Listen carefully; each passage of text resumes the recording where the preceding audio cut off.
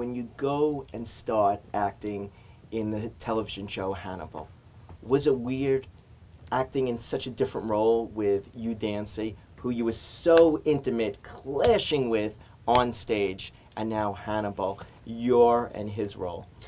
No, not weird at all.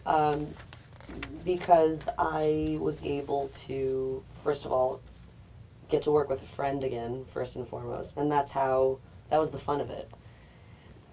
He's such a kind man that I think out of all of that, our friendship was something that, you know, you don't get to do the part, but you still get to be friends, and it was just a nice thing to be able to revisit that with him.